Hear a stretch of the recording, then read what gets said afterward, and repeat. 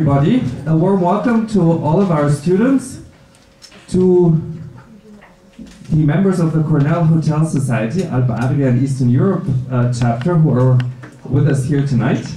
A warm welcome to my colleague Florian, who's joining us, and last but not least, obviously, to Michael Cortelletti, our distinguished speaker tonight. I'm very, very pleased you're here, especially after a long day of teaching, giving another lecture that's stretching it quite a bit, but we just can't get enough of you here at MODUL University. Michael has a number of degrees, 2 Master of Science degrees, one in political science and one in tourism economics from Bocconi University in Italy. He then got an MMH, a Master of Management in Hospitality from the renowned Cornell University in Ithaca, New York. He started his career with Nordsee, and then he conquered the world basically with Dunkin' Donuts, holding a number of positions, the last one being Director of Europe, Middle East, Africa, India, Spain, a few more countries.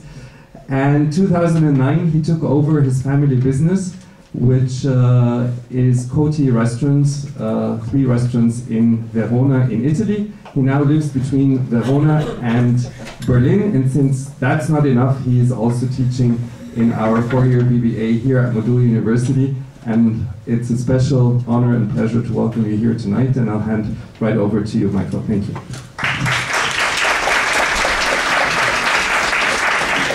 Thank you.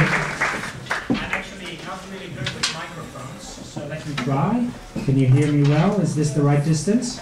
Yes. Yeah? Thank you. I rely on your feedback. Feedback is important, also for ethical decisions. What Hani said is not true. Let's be clear. I have 3 degrees too many. I didn't conquer the world. I was just barely an agent of globalization. And yes, I'm running my family business, and that has been fun and honoring and sobering ever since. Today for me, or better, tonight for me, is really a very personal topic. So I'll be very open. I'll be an ethical salesman and tell you what I'm going to try to sell to you. I'm going to try to sell to you that this is a relevant question for the rest of your life. You're business students, right? Yeah? Good. How many of you want to become either managers or entrepreneurs? By show of hands. So pretty unanimous. So you're going to be a business person. So this question matters to you. Can you be a successful business person? Successful. And also a good guy, an ethical person. I've been a business school student for many years, an executive, and now an entrepreneur, and this question still haunts me today. I'm not going to give you answers today. I'm not even going to give you my answer. I'm not going to give you tools. I'm not going to give you models. I'm just going to show you how relevant the question is and how complex it is. We all have an innate sense of what is good or wrong. So let's start. How many of you think the right answer to this question is yes? Let me see the hands. Okay. And how many of you think it's actually no? Ah. So there is some skeptical thinking. Good. So, let's see if I can find something to write. Well, I have from my previous lesson. So, some of those who said yes, can you give me an idea of why it would be yes? Some ideas? Why do you say yes? Why can I be successful and ethical? I think that you are still capable of balancing those things. Because you're successful, then you are able to balance ethics and success, in my opinion. Yeah, but if I don't care about ethics, I'm going to make more money, I'm going to be more successful, bigger bonus, But invitation to then you're conferences. successful in terms of money. That's what successful is in business, right? I think you can use your success for like positive things and Okay. like actually be ethical and support those good ideas. So you can use profit for something good, right? Some more ideas? I think there's so many out there who are still an ethical person, and when they see another ethical person, then they maybe They do what, sorry? I don't know how to say it. It's like I think there's still, like I said, other managers out there who are ethical, and when they see us students, if we can be ethical as well, then they will promote us as well. Okay. So there is kind of like a support between the likes. Okay? So you can be successful because there are other ethical people there who will provide you a network of support. That's an interesting idea. It's true. People go in certain industries because they have inclinations. If I decide to affiliate myself with mafia, I marry their ethical values. Very different things. Some other ideas? I think if you have ethical, then you can build up your trust and honesty with your business partner somehow, then of course can lead you to success. I heard two great things. Trust, long-term success. Okay, now let me hear some opinions from people who are on the skeptical side. There you go.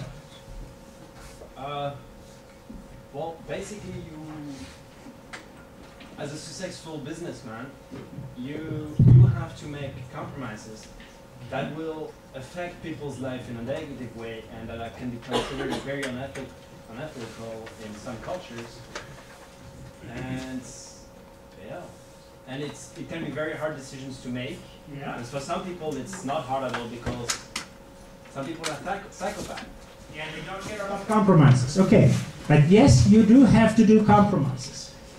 But doing compromises doesn't necessarily mean you're unethical. Depends on how you do them, right? I just wanted to say that even if you're making a decision that might hurt somebody or you seem to be unethical, if you support it with some kind of a like really valid reason why am I doing it, then you could be seen as an ethical person. Although it sounds really bad. No, guys, keep this in mind. You know, you're hurting some people, but you have valid reasons. This is an interesting tension. We'll come back in our presentation today. But some other reason why specifically you think this is not possible. Well, I think that ethics would change from country to country, and that it's not possible to be an ethical person in every single country on the world or all around the world. Ah, the global component. This is interesting. There is also debate on whether there are global values or not that can be shared. Some other ideas why business and ethics cannot be reconciled. Okay, so let's start on this. You remember one of your colleagues said you can use profit to do good things? Well, this is definitely one of the major arguments for those who believe it's possible. I'm a successful businessman, and I use my profits to do great things. The so-called good deeds. So let me introduce you to a gentleman from my country, Francesco Di Marco Dattini. This guy was a very, very successful Goldman Sachs banker in the 1400s, when you didn't have Goldman Sachs. During his lifetime, he used his money to fund a foundation, a hospital for poor people in Florence. When he passed away, when he died, he left his entire assets, which were pretty significant, to this hospital. The hospital and the foundation exist today. And his idea has blossomed. Let's move to today. Meet Mr. Excel, Bill and Melinda Gates, the largest foundation on earth. When they created their foundation, they set out a goal. They said, I want to change how charity is done. I want to do objective, measured charity work. I want to measure the success of charity work. So another gentleman, Warren Buffett, said, I'm impressed by this because, you know, a lot of charity work cannot be measured. A lot of charity work done by the UN is actually very corrupt, unfortunately. Warren Buffett was so impressed, he decided to donate most of his assets to this foundation and not even ask for the addition of his name. I think $40 billion, which were added to the 40 billions of Bill and Melinda, which makes this foundation the richest, more powerful charity organization in the world, more powerful than the UN. I've done some work on one of the projects that they have financed. They really want business plans.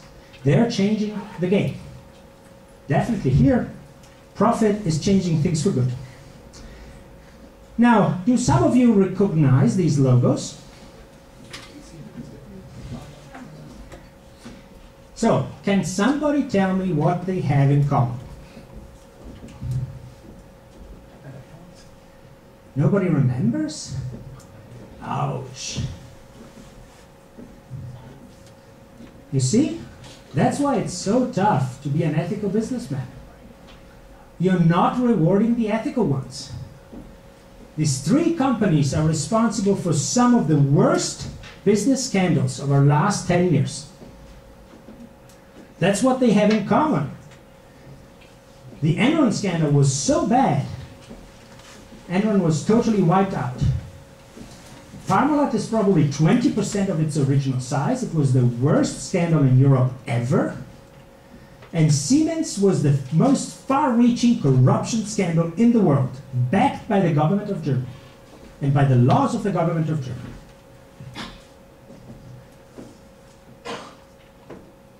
So the fact that you don't know this demonstrates how difficult it is for a manager to say it's worthwhile to be ethical. Siemens is still struggling to recover profits from that scandal. What else do they have in common? And this is more difficult for you to know, but I'm quite disappointed you didn't know the other thing. What else? They are all three great corporate charity donors. Enron was the biggest charity donor in Texas before it folded. Parmalat financed 80% of cultural, social activities in the city of Parma. Poor people in Parma now know what it means to be poor, because Parmalat can no longer support those programs. Siemens has an amazing charitable foundation that does work around the entire globe. So, you see, just doing good deeds is not enough. Actually, behind some of the greatest donors are some of the worst offenders. So, any idea of how we can make business work with ethics facing this situation?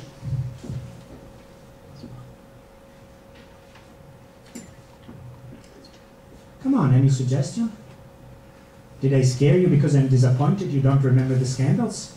I'm not so bad, come on. Ethical salesmanship. I told you what I'm trying to persuade you about. So no risk on your part. It's not about exams. Give me some ideas. How do we get out of this quandary? You have a great company doing great profits like Siemens and donating a significant chunk of money for charities. But they're making their profits with corruption. How do you tackle that? stricter state supervision? And that's the typical answer. So let's look into it. It's a very smart answer, and it's a good answer. We'll see. It has its problems. Yes, business and ethics can be reconciled. You actually shouldn't focus so much on doing good deeds. You should first and foremost focus on respecting the rule of law. In fact, there is even a gentleman who said the most ethical thing a business can do is do profits following the law and then let the shareholders do the charity work.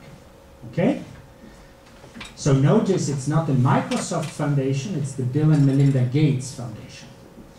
So this idea is a very appealing idea. It relies on the Western understanding of law, which is a powerful understanding, which has helped us develop extremely efficient societies. And this picture symbolizes our understanding. The law is something written, therefore transparent, for all to see, set, known in advance. You know it before you do things. And then you have a judicial power who balances right and wrong, judges independently, and has an executive power to take decisions that can bind even governments. You bring a lawsuit against the US government, you win, you are binding the US government. That's how it works. The most powerful government of the world is bound by those books exactly like you. And this is a powerful idea because it relies on a lot of Western philosophy that says we have a right to be happy, individually happy, right? Wouldn't we wish that feeling every day? You remember feeling like that with your dad or your mom? You can tell I have 2 children, right? So this is a legitimate aspiration of each of us, to be happy. And what a better system than to say I pursue my happiness individually, a bit egoistically. I just need to respect the rules, and as a result, I'm not hurting anyone. I'm not being like Enron. I'm not being like Parmalat. If on top of that I do some charity work, well, even better. Now this idea works extremely well. So well that we have turned an eminently social and charitable activity into a profitable and respected business. Here comes the insurance business. How many of you have insurances? Good. You're participating in a charitable activity. And why? Because in reality, by taking out an insurance, we're collectively protecting each other. You're doing it anonymously through a market system and through a legal system, but you're protecting each other. Because obviously, if thunderstorm would hit all of us, insurances would not have the money. Insurance have the money to actually repair your house if the thunderstorm destroys it, only because all of us are paying in. And our house is not close to her house. So it's really collaborative. It's very altruistic. So thank you for paying into your insurance program. It's helping me too. And all of this is market regulated. Fascinating. So ethics is actually working with profit.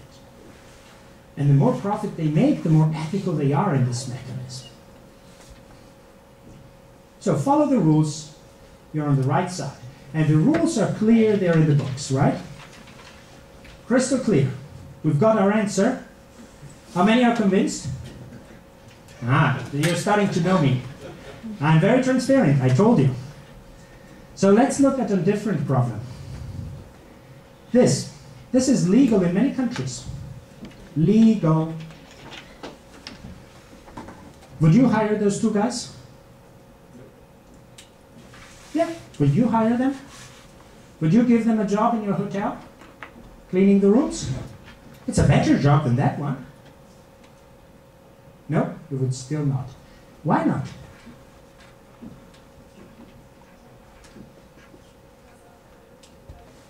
You don't feel good about it. Her innate feeling of good and wrong is telling her there is something wrong about child labor. Now I'll tell you another personal thing. I was one of those guys. When I was 14, it was absolutely legal for me to work.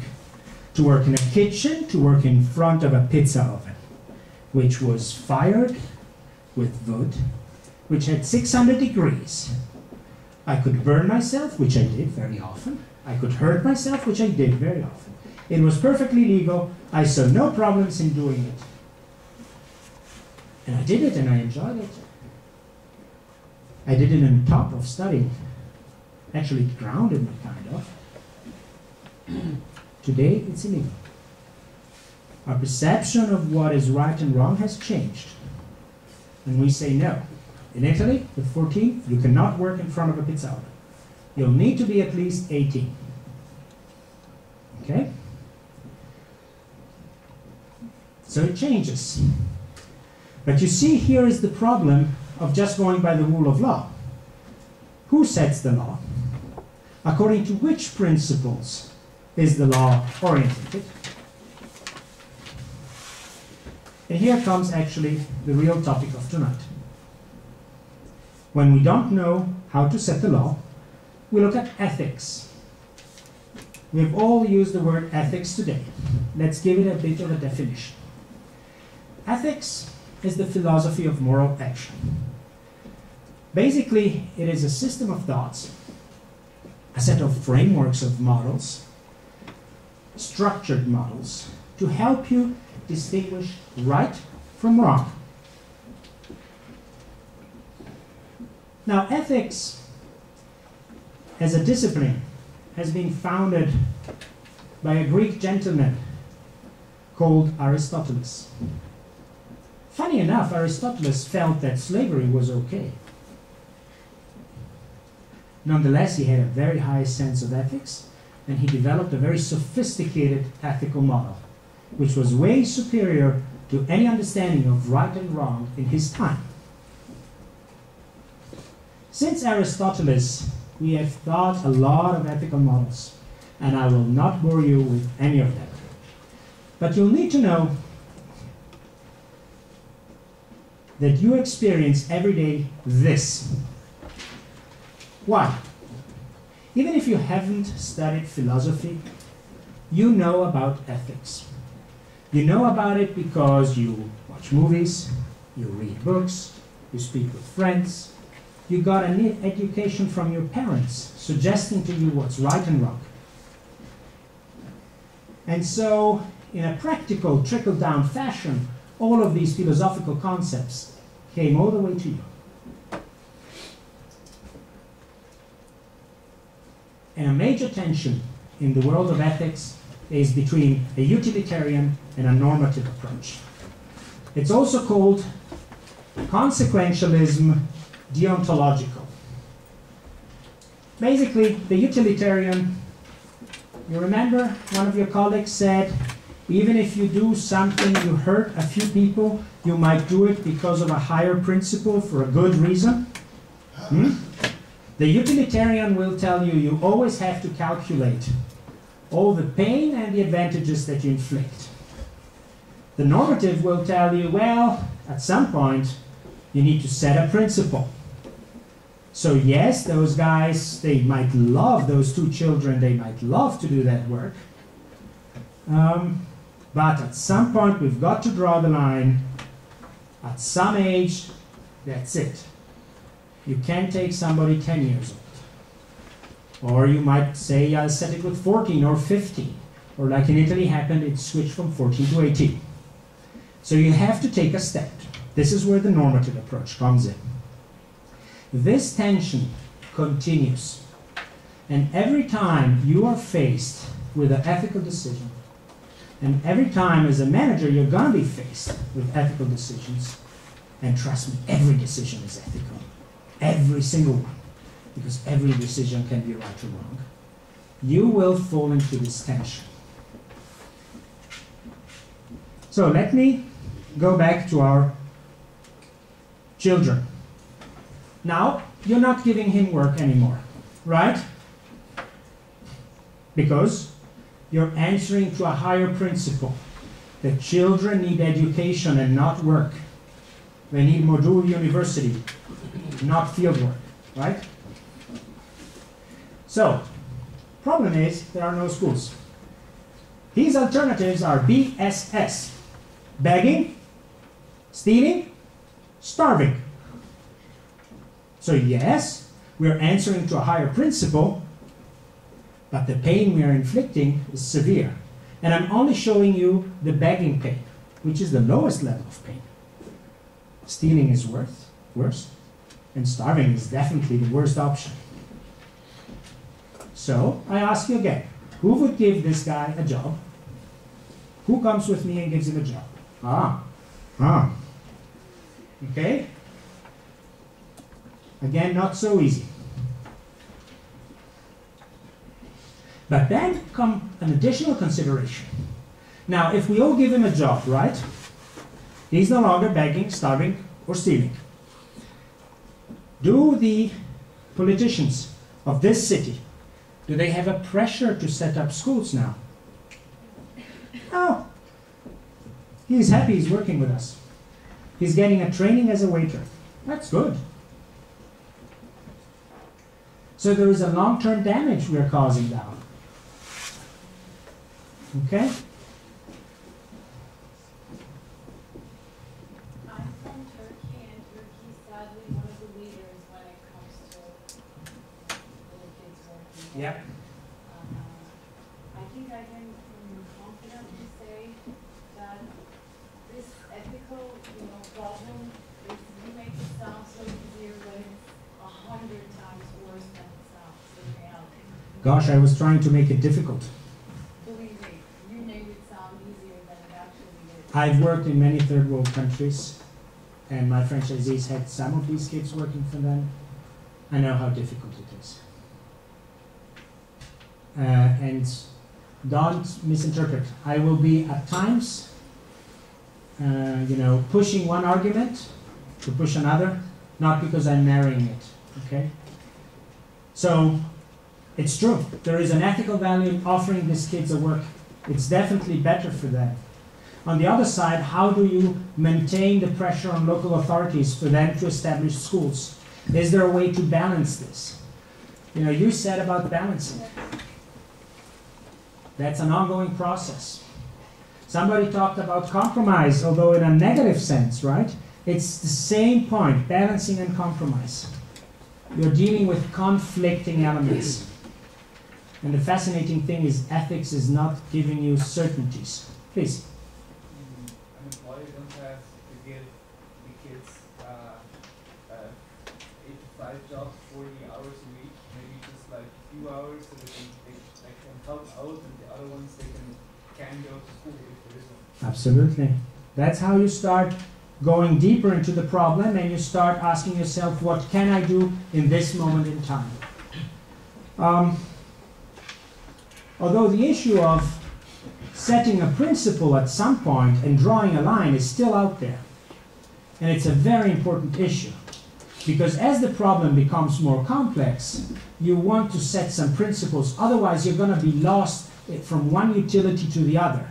You're going to say, yeah, I'm going to give him 20 hours a week. But he's going to say, with 20 hours a week, I cannot buy my books for school. Let me do 30 and I'll go for night school. You see? So where's the slippery slope going? You'll need at some point to draw the line. That's why normative ethic is so helpful in these points. The question is whether we choose the right points. I'm a classical guy, I come from Italy, so I like to think about Greece and Rome and what it teaches us. Do you all know who Alexander the Great was? Right? Worst case from the Brad Pitt movie, right? Was it Brad Pitt? No, what was it? Was it Colin Farrell? No. Really? Okay. Brad Pitt was the other one with Troy? Okay. So Alexander the Great invaded Asia. For that time, for the Greeks, Anatolia was Asia. The Greeks were having their days. They had been beaten up by the Persians, and now they were coming back with brilliant vengeance. So he encounters a temple where there is a chariot. And around this chariot is a very, very tight knot.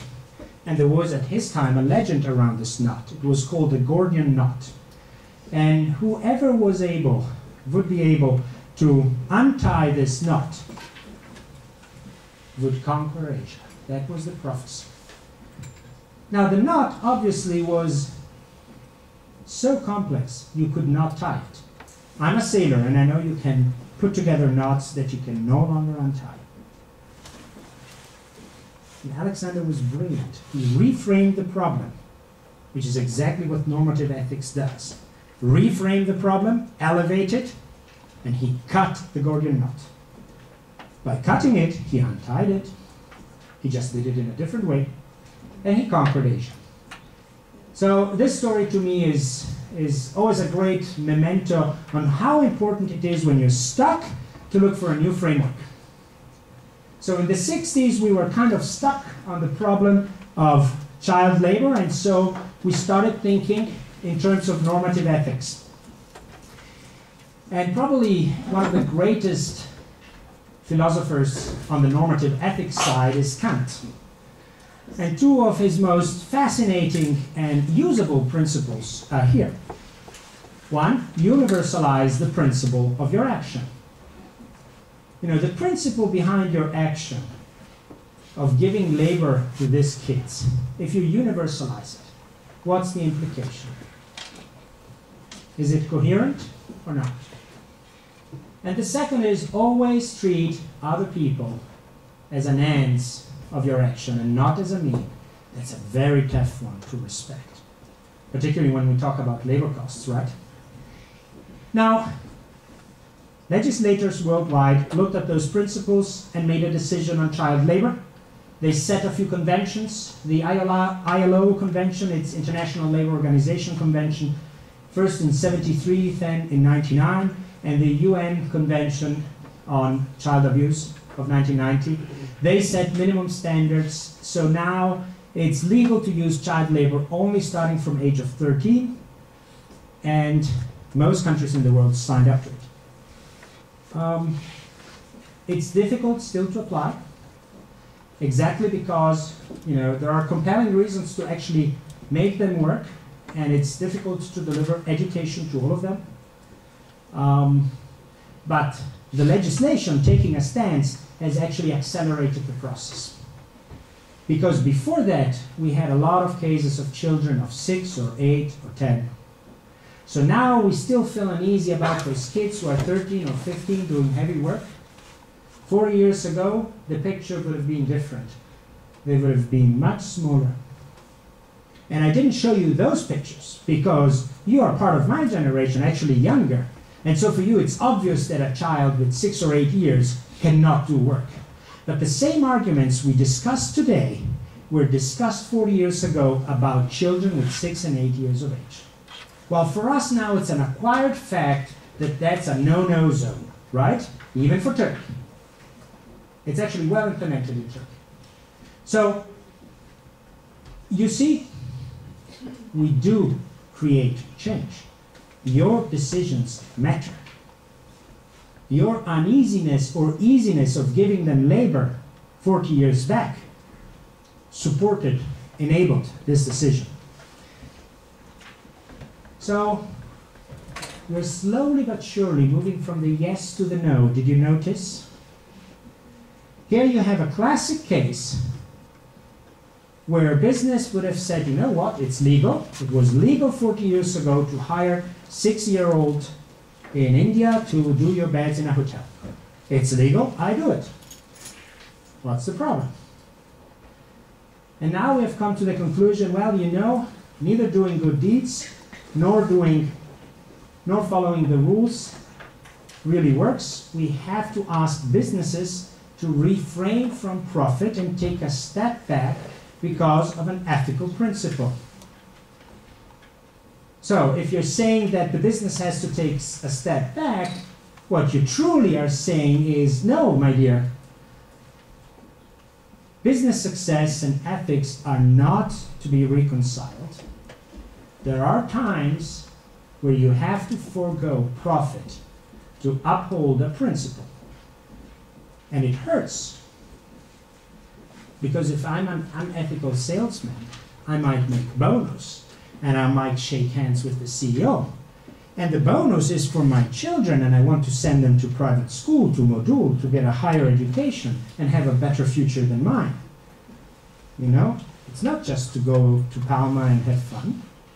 I have a serious motivation and a serious pressure. So giving up on that costs, and costs a lot. And you prove to me how little worthwhile it is. Because you don't know that GE in the US, main competitor of Siemens, has implemented anti-corruption rules 30 years ago, and since has ever started losing market share to Siemens, and losing profitability to Siemens, year after year. And GE has been pushing the US government, because can you imagine, in Germany, until 8 years ago, I could put on my balance sheets bribes and deduct them from taxes. You know that? So Siemens saved taxes for bribing people around the world and stealing unfairly market share from GE, which had superior products. Which means the healthcare in many countries is worse than it could be because of Siemens. I've spoken and I've met the head of compliance of Siemens. He told me what a mess it is to change a culture of corruption. We'll talk about corruption risks in our industry, and so you'll see how difficult it is also for the Siemens managers. I understand them a lot. But we have come now to this conclusion, right? And this conclusion says there are two mutually exclusive principles. Right? Profit maximization and greatest good for humanity. They actually compete for your attention. So allow me to bring this line of thought to a conclusion.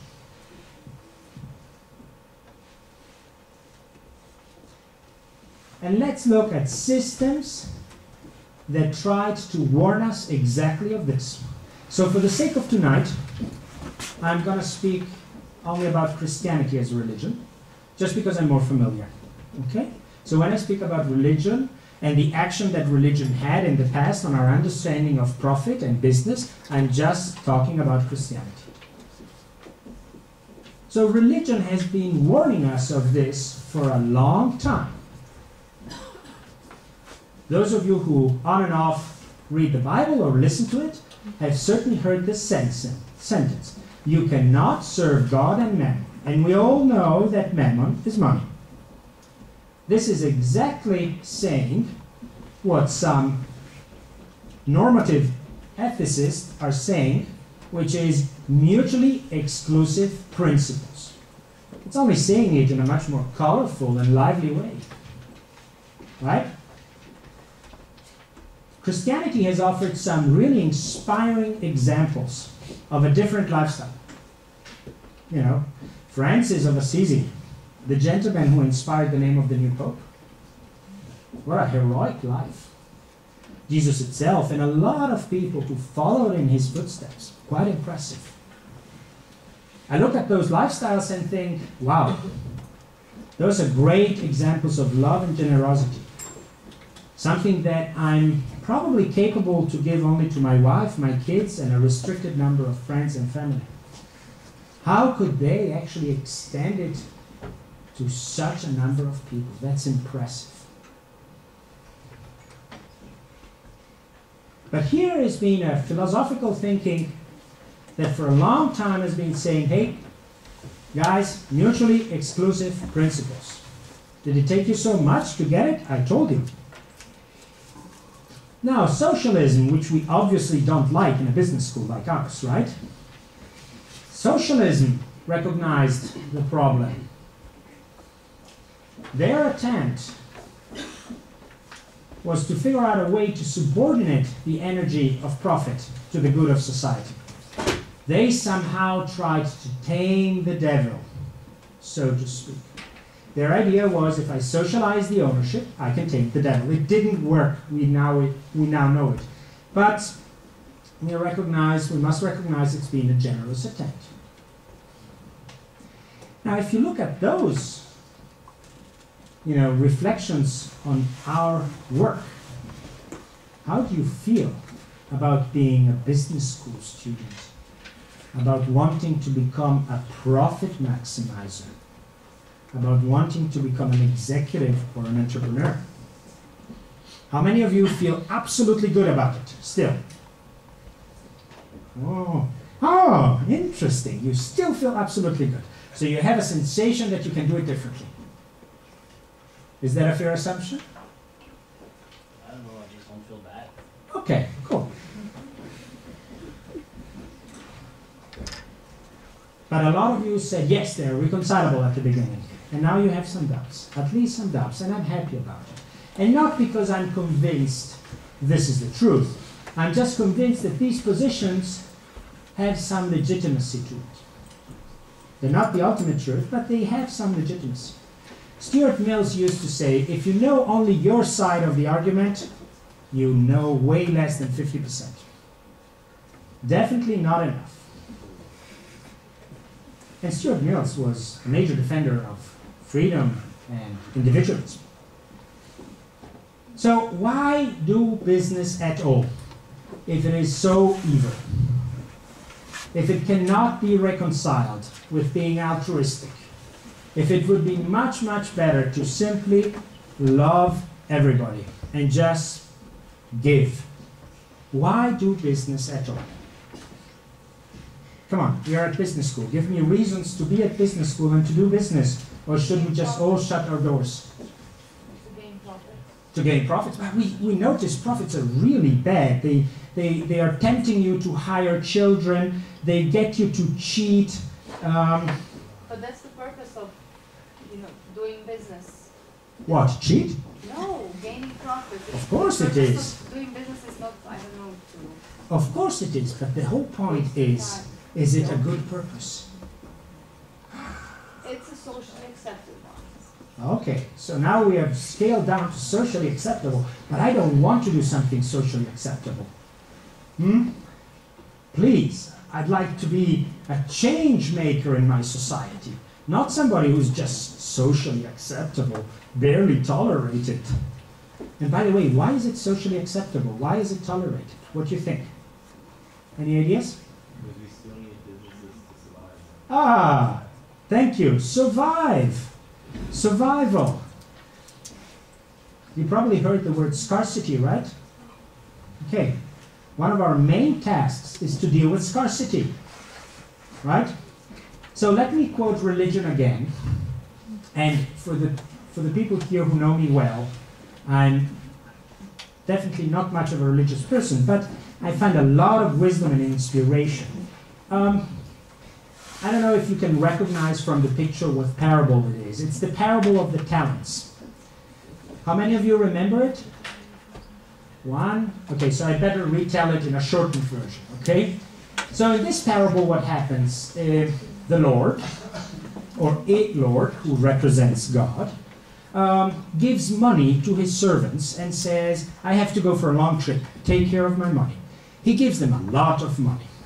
A talent, to one he gives a talent of silver, to another he gives 3, and to the other one he gives 5. Now, 1 talent of silver at that time was comparable to 5 years' salary. Okay? 5 years' salary as a good, let's say, reception manager. You get them cash from your boss, from your Lord, and he leaves on a trip. That's 1 talent. The guy who gets 5 talents, that's a lot. That's 25 years. You can throw a serious party. The guy who gets 5 talents, and mind you, today we use the word talent to indicate an ability. At that time, everybody understood talent was money, because things were calculated in silver talents. That's how the net worth of people was calculated. Today in US billions, at that time in silver talents. And it was used for millionaires, for rich people, because 1 talent was 14 kilograms of silver. And at that time, silver was much more expensive because you needed much more labor to extract it.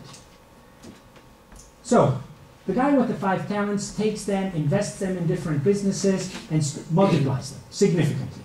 I forgot, perhaps he doubles. The one with the 3 talents takes them just to the bank and gets a bit of interest. Kind of a cheap solution. The guy with 1 talent, he's really scared about the responsibility, takes it and digs a big hole and hides it. You see him there in the picture. You see he's checking his hole where he has put the money. Then the Lord comes back and he says, "Oh, my dear servants, what have you done with my money?" And one says, "Hey, Lord, I took your 5 talents and, I sent shipments to Athens and Rome, and here is the profit." Great. Well done. Second one, "I went to the bank and I got a good deal, 5% interest, here you go." Great, well done. Actually, he gave him exactly the same compliment, which always puzzled me. He didn't do anything. He just speculated. And then the third guy brings back the talent and says, "Here, my Lord, I preserved it for you. I defended it. I made sure nobody took it." And the Lord went really, really angry. He punished him for that. And I never really understood it when I was a kid.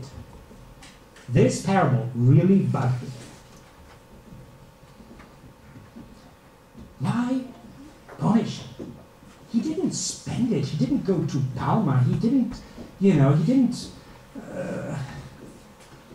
throw a real strange party in Vienna, right?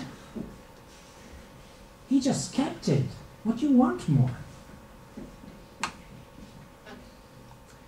Now the point is he didn't use it. That's exactly the point.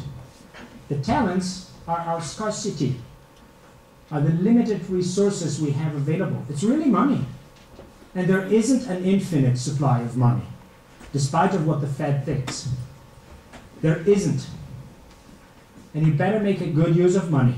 You better have an internal rate of return superior to that cost, right? Otherwise, you're wasting money. So actually, even the Bible tells us that there are some moral qualities to business. And then moral quality, the first and foremost moral quality is exactly this. And it's the moral legitimacy of our trade. We tackle scarcity. Through our process of competition, we make sure that a scarce resource, land and capital, is used as good as possible. Now, this does not free us from ethical constrictions and responsibilities, from rules and regulations, but this gives us a place and gives us a word at the table. Here is a legitimate moral action that has to be taken into consideration together with the others. And I would argue there is another value that business creates.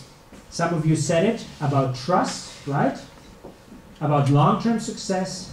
Businesses somehow have an incredible ability to establish trust. Trust is a precondition. If I want to sell something to Christoph, he needs to trust me that I'm selling exactly what I'm saying, and I need to trust him to pay me. It's a precondition, and every time we do a transaction, we reinforce that trust. And the speed of the market drives trust. If I would have been a visiting merchant from Verona in the 17 or 1600s, coming to Vienna to meet you, I would have my sword and dagger, right? Because as much as I trust the civility of Vienna, murder rates are much higher back then than today. And we actually know it because we have records about it. So trust has risen, and so I've come here to Vienna with no guns. Incredible. Texas doesn't have this level of trust. They still have huge amounts of guns. So trust is really a major value of business. And the hospitality business particularly has a task of establishing trust. It's a place where people from so many countries meet. The kitchens of your restaurants and hotels are a place of integration, my friends. So why do these people, and I've deliberately chosen somebody from an emerging market, somebody who might be really tempted by a different model because they really know what poverty and sufferance is, why do they still prefer to work with us be at our hotel, and be in a profit maximization organization as opposed to adhering to a religious organization or to socialism. Because as somebody said, we need to eat. And that's the big challenge of religion. As fascinating as the model of Jesus and Francis is, it's really, really a hard sell in terms of sustainability. It actually works well if you deliberately forego the idea of having a family. It might